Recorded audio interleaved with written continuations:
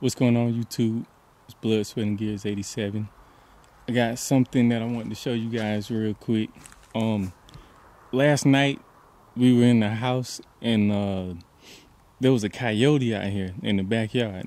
Like, it literally was right here. And I started watching him, and he was just walking around in the backyard, just chilling really close to the house, which I thought was crazy. And then we ended up seeing another coyote down here. So it was two of them together, and they kept looking up this way. So I looked to the left. There was a third coyote over here, and that was last night. So I went and got my rifle, hold on, let me show you guys.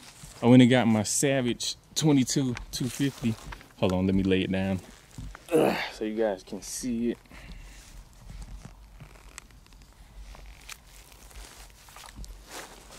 I went and got my Savage 22 250, and I was trying to see if I could get set up on one of those coyotes last night, one of those coyotes, but it didn't happen. So today I decided I was gonna just get the gun ready and have it sitting on the couch just in case one happened to show up. So I'm in the house playing Red Dead Redemption 2, and I just happened to look out the window and the coyote was standing here again. So I went, grabbed the gun, went out the front of the house, came around the side, and you can see it's pretty dark out here, but there was just enough light for me to make a shot. And I actually was over here. I had the lights off so he couldn't see me. And I basically shot from the side of the house right here to over here. Now let me walk over here. I'm going to show you guys. Tagged her. Pretty nice one.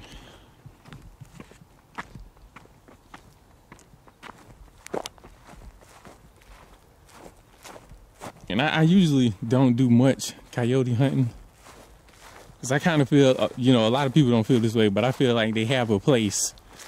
I feel like what they do is pretty important. So I typically don't hunt coyotes, but this one was, like I say, right by our house.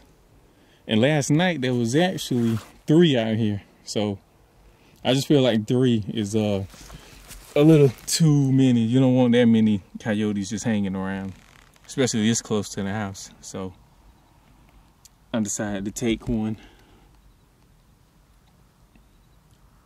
I think I'm gonna take him to the taxidermist just to get him.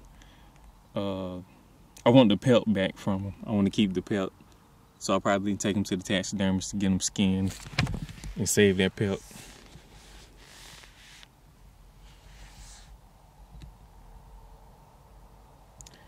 But let me move him. I'm gonna bring him over here by the house where it's more light, so you guys can see him a little bit better.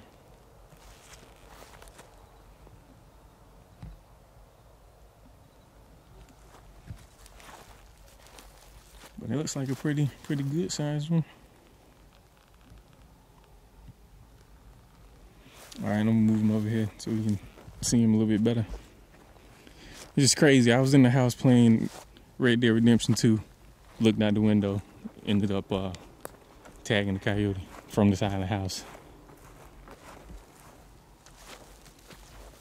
All right, here he is in, well, here she is in a little better light. It's a female.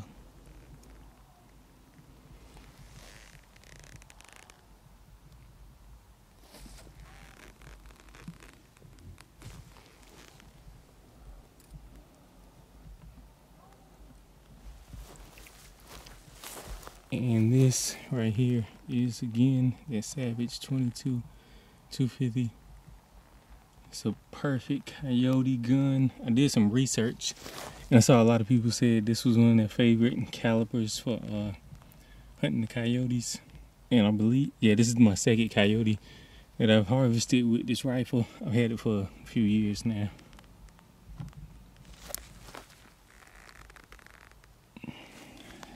Look at those teeth right there.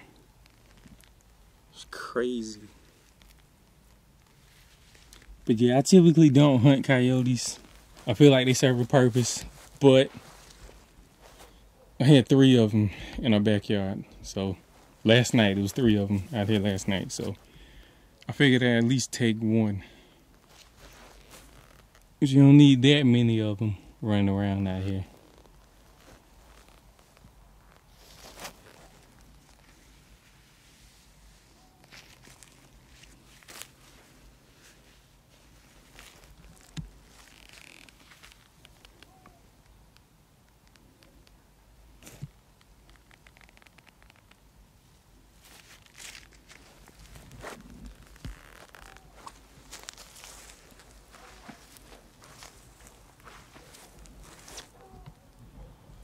All right, I'm gonna go and take a couple pictures of her and throw her in the freezer until I can get her down to the taxidermist so I can get her skinned out, get that pelt back. Until next time, it's Blood, Sweat, and Gears 87, signing out.